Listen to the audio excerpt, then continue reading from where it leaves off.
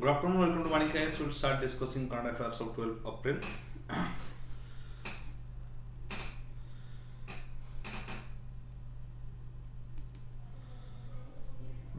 First is on Finland's join to NATO. Recently, Finland has finally become the first 31st country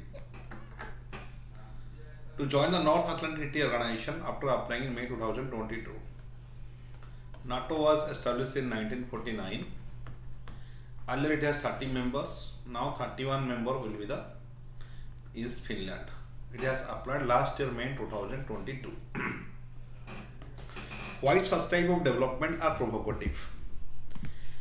See, by various agreements, the OAS and Russia, they have come into an agreement that NATO will not expand because expansion of NATO is a symbol of threat to the security of Russia. That's why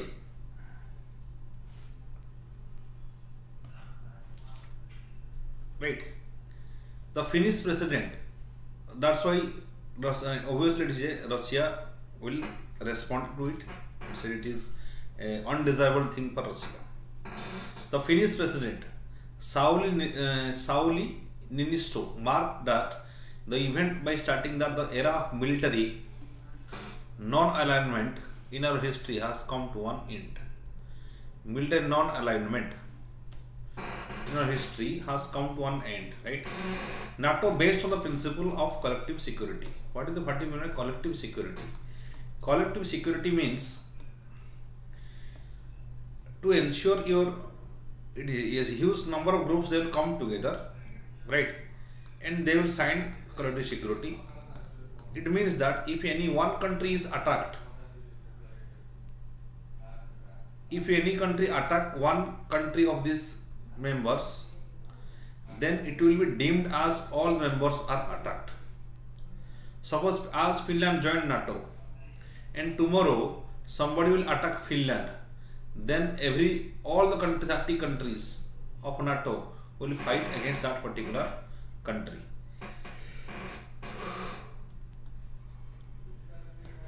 That is how you can ensure collective security. The move to join the security alliance was precipitated by Russian invasion of Ukraine 2022. Russian invasion of Ukraine in 2022.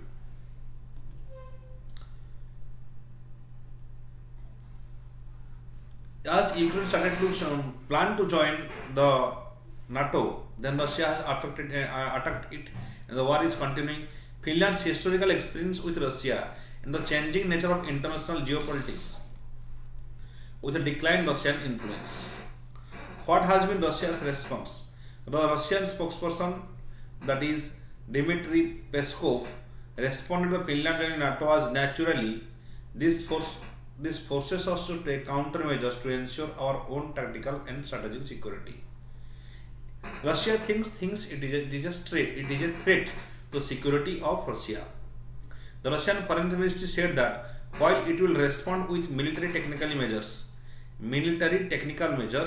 the specifics of its actions will depend on the terms under which Finland joins NATO. So the Russian Foreign Ministry said that it will respond. It is a military technical measures, and after observing the specifics in which the NATO has joined, it can show its response. That will depend, because sometimes if there are various specifics, right? The specifics of its action will depend on terms, on which terms it has joined NATO. That depends the threat on Russia. The ministry deemed the now defunct policy of non-alignment as a wise decision and said that Finland has now lost its independence, right? Russia says that Finland has now lost its independence because they have to obey. So far as military decision is concerned, so far as strategic decision is concerned, they have to go through. They have lost their independence. They are no more politically non-aligned. It made clear, in no ambiguous terms, that this decision will have a negative effect on the bilateral relations between Russia and Finland. This decision will have a negative effect on the relations between Russia and Finland. Before the first Soviet-Finnish War, Russia sought to establish buffer zone. So, along its western border, it means to protecting itself because of its history being invaded by foreign powers through Finland. Various foreign powers has invaded Russia through Finland. So Russia wanted to protect its its western side. Okay. Lingering tensions from Russia Revolution and Finnish War, Civil War between 1917 and 1918, as well as unresolved issues from the Treaty of Dorpat in 1920, were responsible for the first Soviet-Finnish War. The second Soviet-Finnish War, which took place between 1941 and 1944, ended with defeat of Finland. So Finland got defeated. It is the history with Finland. This is Russian history with Finland. Finland lost the territories to Soviet Union and had to pay for war reparations. This, coupled with the independence process of 1917, civil war between 1918-1919, the Lapland War in 1944 impacted the collective psyche of the Finlands. This made Finland pursue pragmatic security. Right, so by multiple wars, Finland was intervened by through Finland, various countries invaded the Russia. So Russia is insecure about its western border, and also there is multiple times war between Soviet and the Finland. So Finland is also insecure about its own security. That's why it has developed, chose collective security. That why it has joined NATO for its complete security. So it says that it is a pragmatic security policy. Finland thinks it's a pragmatic security policy because it is now secure and cannot be invaded by any country because it has joined NATO. It is careful not taking overt actions that could be a security threat as Russia. Finland made concessions to the Soviet Union, one of which Finno-Soviet Treaty in 1948. The treaty ensured that Finland would remain neutral. So under this Finno-Soviet Treaty 1941, Finland would remain neutral. This was promised by Newton, but now it has would not allow any foreign troops on its soil without the permission of Russia. Now it is one time provocation on Russia. Why? Because it is treaty is already signed in 1948 that Finland would remain neutral and would not allow any foreign troops on its soil. While this helped Finland to boost trade with the Soviet Union, it became heavily dependent on the Moscow, thereby making vulnerable to economic and political overtures from the Soviets. After the Second World War, Paasikivi's line emerged and began to morph into what would eventually become Finland's foreign policy strategy. Named after Juho Kusti Paasikivi, the president of Finland between 1946 and 56, Paasikivi line was based on the idea of peaceful coexistence, with the Soviet Union with neutrality being cornerstone. It helped Finland navigate complex international relations after the turbulent time of Second World War. So Finland has gone from multiple turbulent times. That's why it worked for its national security. It has joined the NATO, but at the same time, as it has signed the treaty that it will be a neutral power and it will never allow any foreign troops on its soil. But now it has joined NATO, so it has to work according to NATO. It has lost its military independence or strategic independence.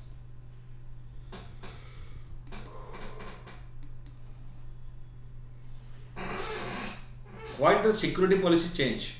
Finland experience during the Cold War shaped its approach to security policy. Following the collapse of Soviet Union in 1991, it sought to build closer ties with Russia while also pursuing greater integration with Europe. It has pursued greater integration with Europe, right, after the 1991, because when Cold War ended, that changed the whole geopolitical scenario. It has made the world as unipolar. Before the end of Cold War, that is the breakdown of USSR, the world was bipolar. There is two powers, one was USA and second was USSR. But after the 1991, we can say that there is single power dominance. That is the US hegemony started after 1991. So obviously there is a greater tendency of greater integration with the Europe. Situation also changes. In 1948, although they have signed the treaty that it will remain neutral, because at that time there are two forces. When two powerful forces are there, you can maintain neutrality. But the fact is that now at present one force is already abolished. That is the USSR is already disintegrated. So the world has become unipolar. Only there is a major superpower, that is US. So there is no, you have to go towards the US, and obviously as it is a part of the NATO, the various Western European countries and other European countries, Finland has joined the other European countries after the, and there is greater integration between Finland and integration with Europe. The country has been active participant in European security initiatives such as Common Security Defence Policy, that is CSDP, and the Nordic Defence Cooperation. At the same time, it has been able to maintain close economic ties with Russia. However, there is a tensions between Finland and Russia as a result of the flux in domestic politics in both countries. There is a tension between domestic politics of both countries that developed some disturbances between the Finland and Russia.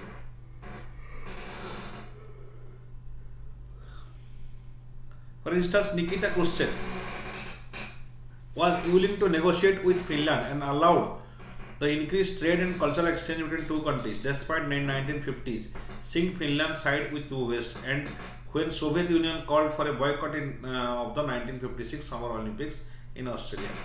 So increased it. Nikita Khrushchev, it was interested to build good relationship between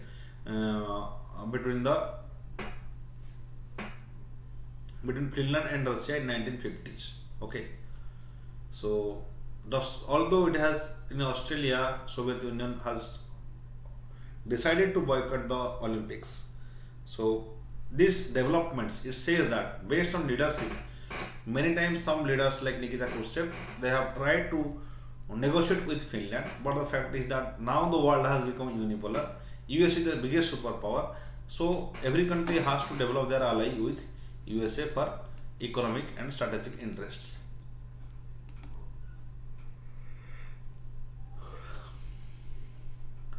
Could there have been any alternative to joining NATO? For Finland, alternative to joining NATO could have been develop its own military capabilities. Right?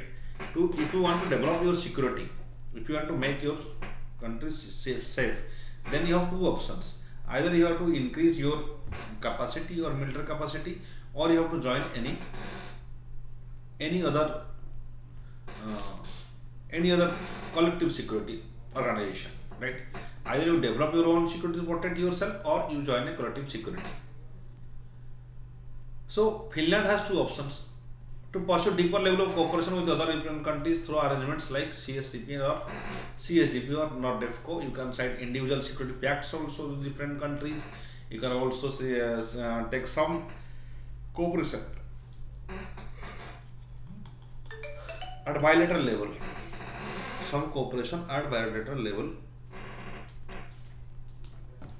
The continuation of Ukraine invasion, declined Russian might, and now confront security umbrella by NATO gives impression that Finland's security concerns are mostly assuaged. So the extent to which this new cooperation between Finland and NATO countries pan out will dictate Russia's action, but seems that Moscow under the leadership of Russian President Vladimir Putin might wish further escalate by increasing troops presence in the Russia-Finnish border. So chance is that during the border areas, among Russia, maybe the Putin will deploy more and more forces.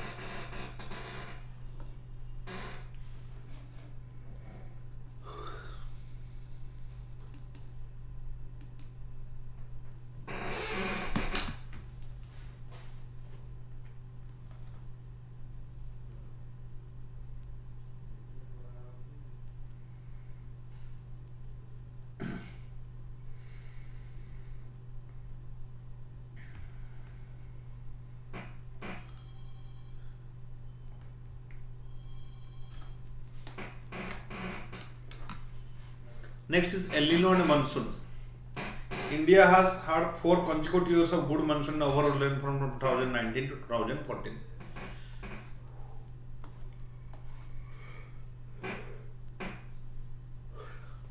good monsoons. In these 4 years, the country as a whole received average area of weighted rainfall of 1268 millimeters annually and 933 millimeter on the 4th month of south monsoon.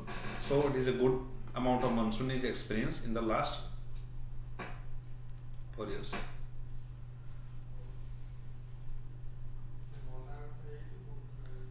Okay. By contrast, the preceding 5 years from 2014 to 2018 registered an average rainfall of just 1070 mm, where it has witnessed 1260 mm. It is 1070 and 72 mm during the period of 2014 to 18, and 812.4 mm during the southwest monsoon. So in the both dimension it has reduced. So in last 4 years we have seen very good monsoon, and that led to heavy rainfall because a huge amount of because our whole economy is based on monsoon, because it is agriculture economy where more than 48% people are directly, or more than 70% 48% people are directly associated with agriculture, and 70% of people are indirectly associated with agriculture. So rainfall and around 50% of our area are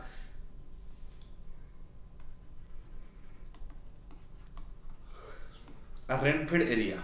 So that means they are dependent on rain. So when rainfall do not occur properly, that affects the lifestyle of 50% of our area. That means the around 25% of the farmers, they are getting affected. If the purchasing power is getting affected if monsoon is not proper. The surplus precipitation more than the normal or historical long period of annual average for the monsoon season during the last 4 years has helped deliver higher agricultural growth. Related previous period recorded poor rain out of the 5 years. So higher agricultural growth is witnessed. According to national accounts data, the farm sector has grown by average 4.3% per year during. So at that time 4.3% has grown from year during 2019 and 2020 to 2020 and 2023 as against 3.2 during the 2014 and 2018. So the agricultural growth has also increased because of good monsoon.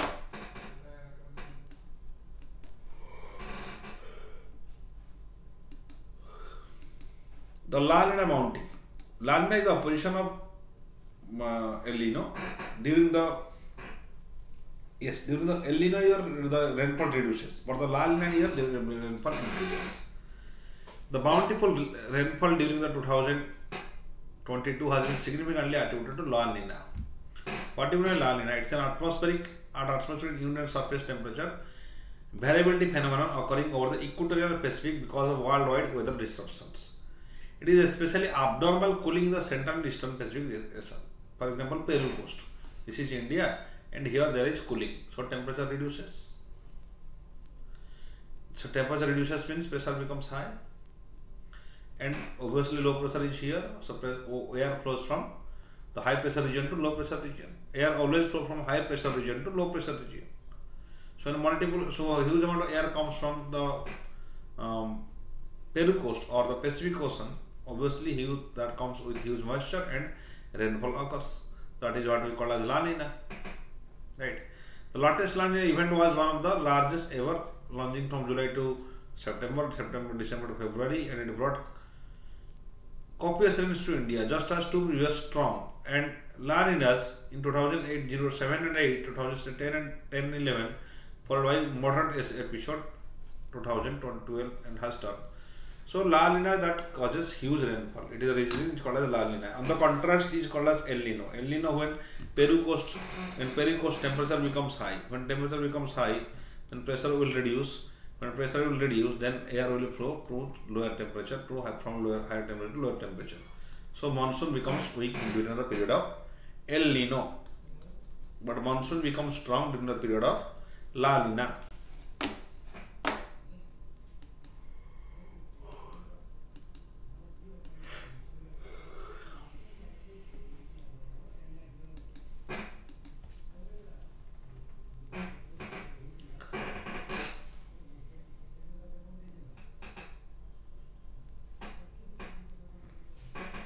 the rainfall, you can see the monsoon, it has changed.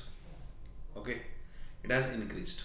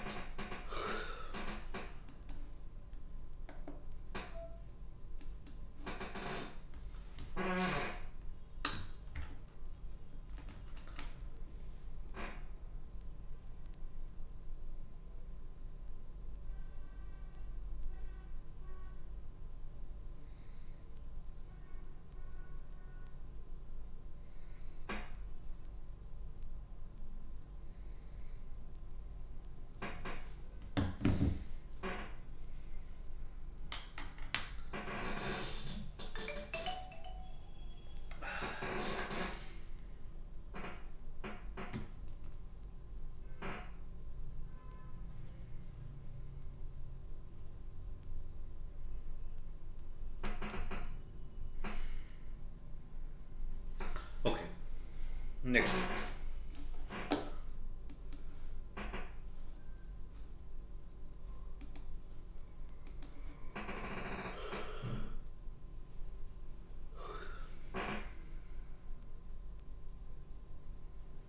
Okay, then ENSO cycle, already point is the current in the neutral state. Currently in the neutral state, according to US National Oceanic Atmospheric Administration, most recent update, ENSO neutral conditions are likely to persist for northern hemisphere early summer.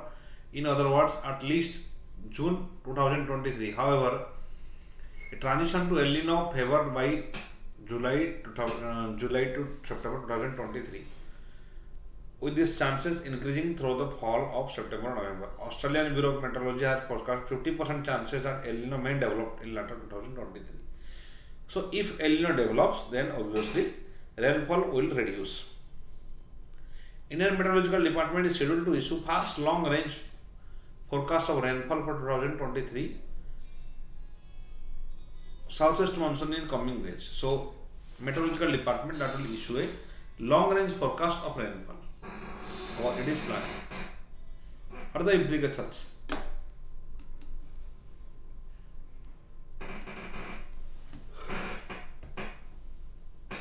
Most global models are seeing the transition from ENSO, that is neutral, to El Nino happening this year, but that will probably affect the monsoon only in the second half, that is August September of the season.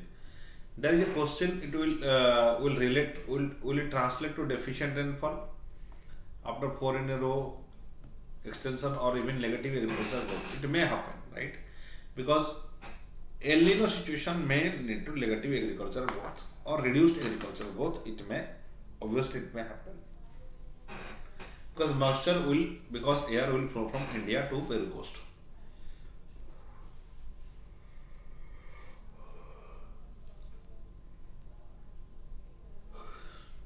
That is called as a drought years. It has seen in the previous table drought years in various times when we were in the El Nino times. This is the El Nino times. Here it is moderate, then weak, moderate, then weak, then weak, then weak, then moderate, then moderate, then weak, then very strong monsoon, moderate, then very strong, then very weak. So it is cycle process. Anytime anything can happen, and our growth is predominantly depends on the agricultural, on the monsoon or rainfall.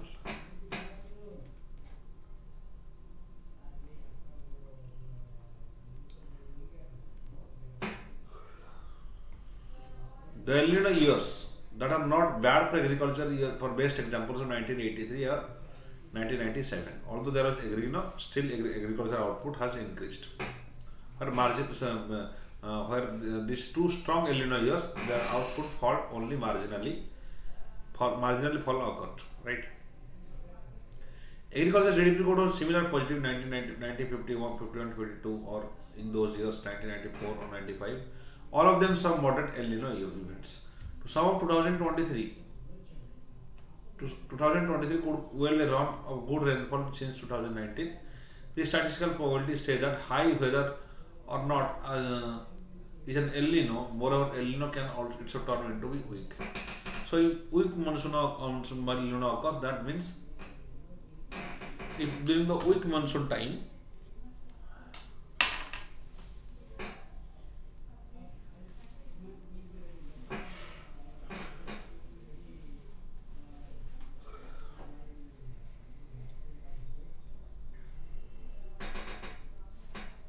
agricultural productivity will reduce or there is chances of droughts.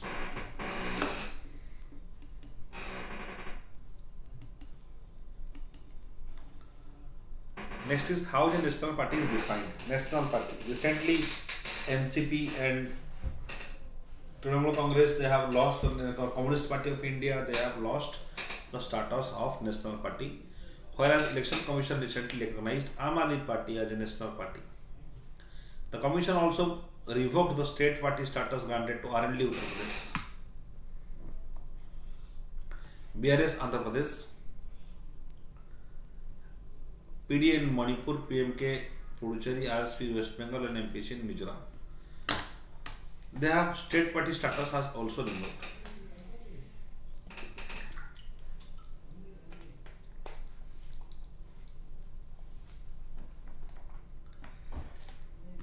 The Election Commission said that NCP and Trinamool Congress will be recognized as state parties in Nagaland and Meghalaya respectively based on their performance in the recent concluded assembly elections. They also granted recognized political party, state political party status to Lok Janshakti Party, Ramvilas LJP, Ramvilas Paswan in Nagaland, Voice of People Party in Meghalaya and other Tripura Motha in Tripura. The BJP, Congress, CPIM, Bahujan Samaj Party, National People's Party and the Aam Aadmi Party are remaining national parties now. CPIM has lost the national status, but CPIM is there. Bahujan Samaj Party, it is a national party. National People's Party, NPP, and Aam Aadmi Party, these are the national parties.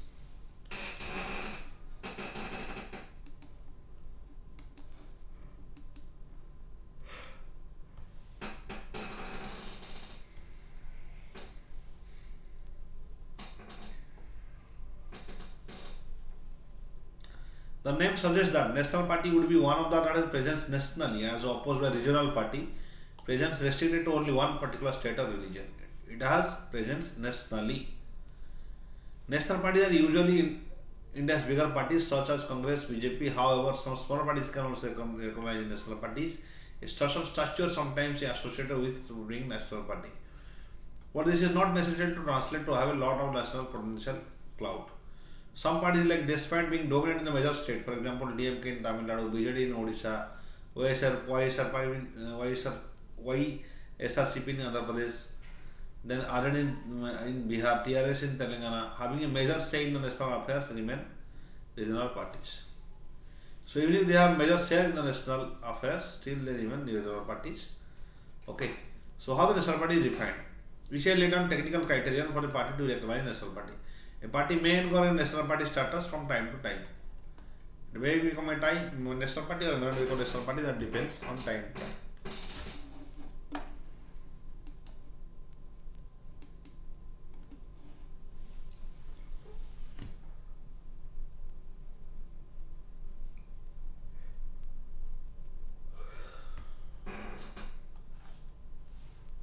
It must have at least 8% total valid votes in the last assembly election or Lok Sabha election from the state. There should be at least 8% of valid votes. Aam Aadmi Party in power with big majorities and a very large share in Delhi and Punjab and the Goa assembly mark. It has received 6.67% of the vote. This means that going to Gujarat Himachal election towards 2020, end of 2022, the party already fulfilled the criteria of recognition as a state party in 3 states. It then required 6% of the vote in the assembly elections, either in Himachal or Gujarat. Okay. For recognition of national party.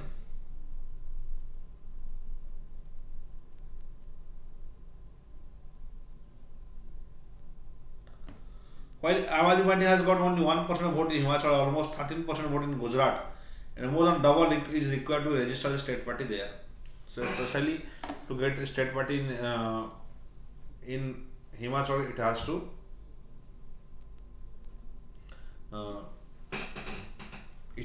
Yes, that made it 4 states, so it has to be double the required to the required votes in the state party are it must be doubled. Then draft Sagarmala innovation and startup policy. Sagarmala, Ministry of Ports and Shipping Waterways issued draft Sagarmala innovation startup policy. The start policy aims at nurturing startups and other entities to co-create the future India's growing maritime sector. Nurturing startups or entities. This entails intensive collaboration of the organizations to build a strong ecosystem facilitating innovation and startups in the country. So this startups, Sagarmala project, this will encourage the startups in the country.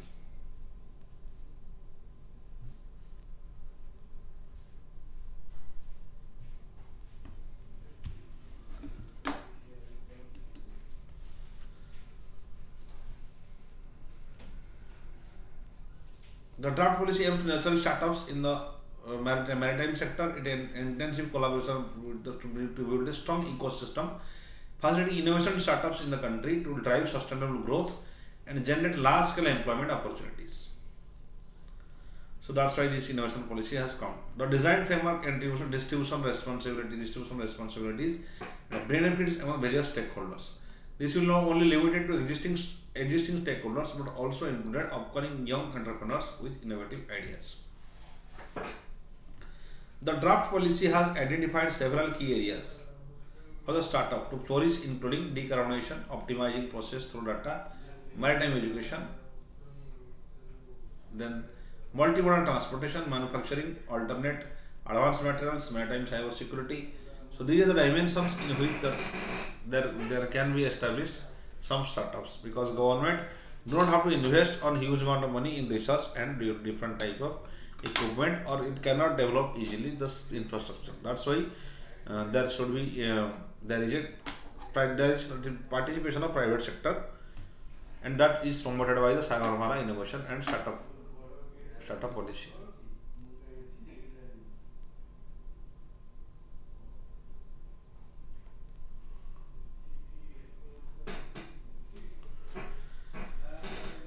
Then how this digital portal based selection startup ensuring transparent process, right? Transparent process will be there for selection of startups. Grants to create minimum viable product services, commercialization of property, in the market entry of scaling up, the creation of launch pads,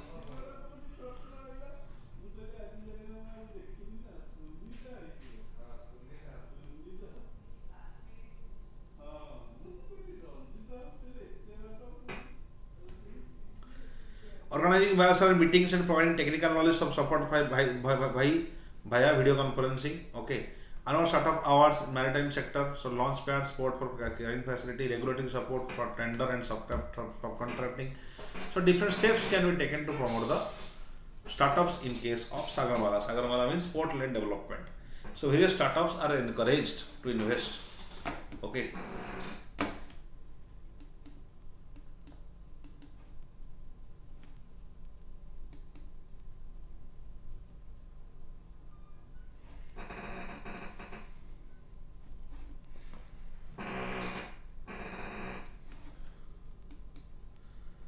The promotion startups shall be through development of maritime innovation hubs, which shall perform the following functions: develop incubators, accelerators with state-of-the-art facilities to cover all aspects of the startup journey from idea to scale product. Develop centralized repository containing all pertinent information to assist emerging entrepreneurs. So they will develop repository, that means information. So information repository will be there, that will help the investors to earn more, because there will be various ideas there. Next is attract investment will eligible startup business in innovation maritime policy. They will attract businesses by various capitalists so that they will come and invest. Entrepreneur development through know-how sessions, that is technical sessions, and the various aspects of maritime industry launching innovation focused programs. So various launching innovation focused programs, right? Innovation focused programs will help creating development in the maritime sector or port sector, because various equipments are being used by port led in the ports, right? So in those dimensions, government is promoting startups.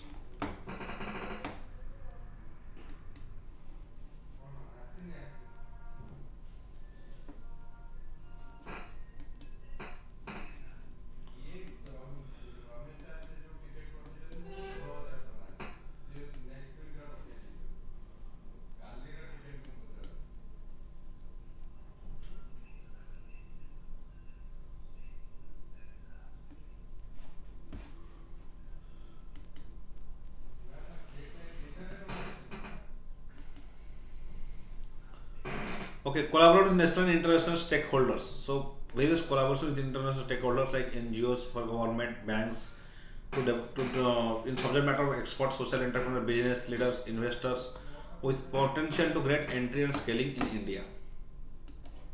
So that is okay. Next, State Energy Efficiency Index.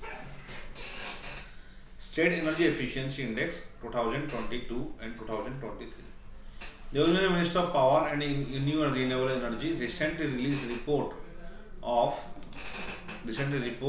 Energy Efficiency Index, that is SEEI 2022. The index developed by Bureau of Energy Efficiency.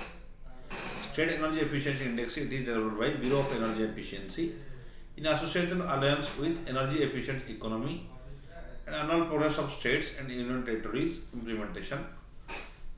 So with this informations, State Energy Efficiency Index is released, right? In SEEI 2020-2025 states, Andhra Pradesh, Karnataka, Kerala, Rajasthan and Telangana are front runner category, has more than 60%. 4 states, Assam, Haryana, Maharashtra and Punjab are in achievers category, that is 50 to 60 points. Karnataka, Andhra Pradesh, Assam, Chandigarh are top performing states in their respective state groups. Karnataka, Andhra Pradesh, Assam, Chandigarh. Telangana and Andhra Pradesh are some improvement. India is committed to achieving NDC goals. NDC goals means national determined commitment. That is, India will become carbon neutral by 2070, and India will become it will reduce half of its renewable energy by 2030. So India is trying to achieve its NDC goals by promoting such type of indices like Energy Efficiency Index.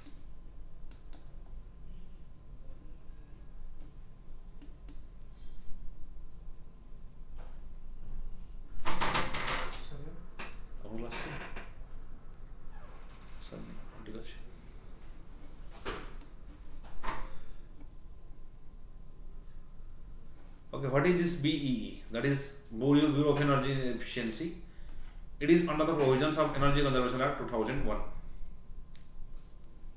It is built under the Energy Provisions of Conservation Act 2001. Okay. But the primary objective is reducing energy intensity or energy. It will promote energy efficiency in India, right? B coordinates with design customers, design agencies, other organizations to recognize, identify, utilize existing resources and infrastructure.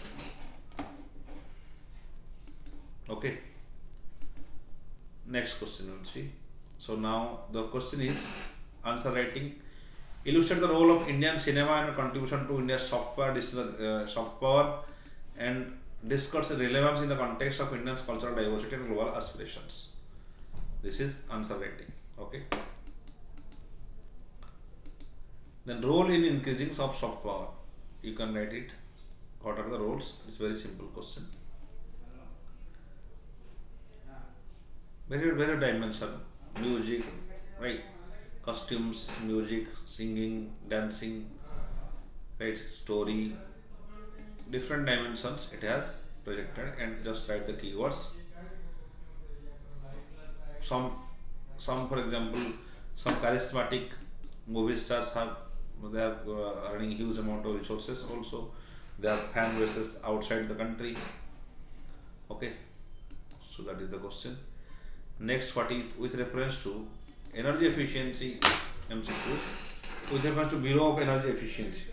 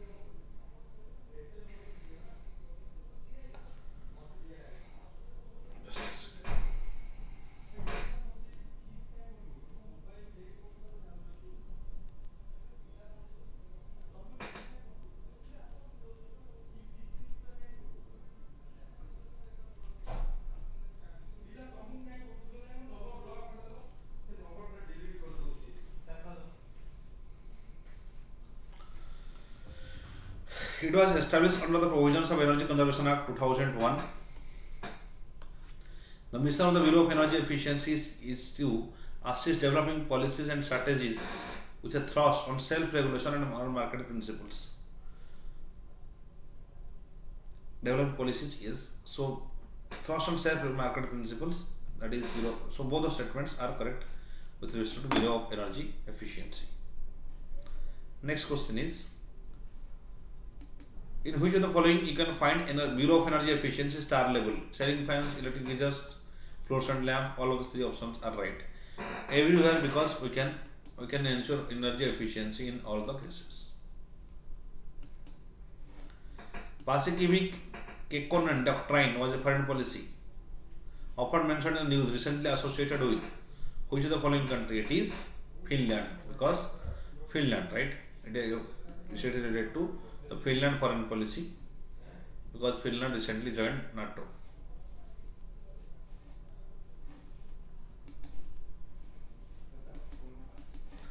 Initiative called Common Security and Defense Policy (CSDP) recently seen the news, related to which of the following organization? Collective Security Treaty Organization, European Union, NATO, Nordic Defense Cooperation. That is Common Security and Defense Policy (CSDP). It is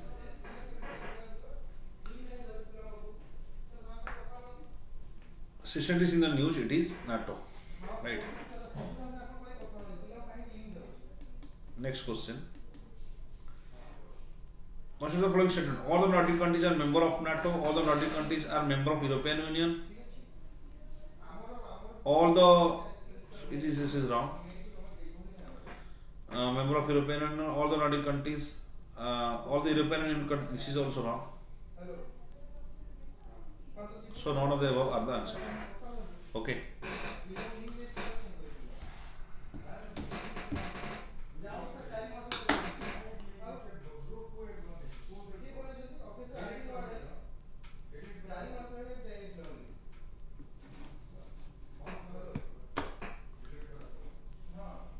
So the lectures end here, and like this video and share this video and subscribe to VANIK-IAS. Thank you.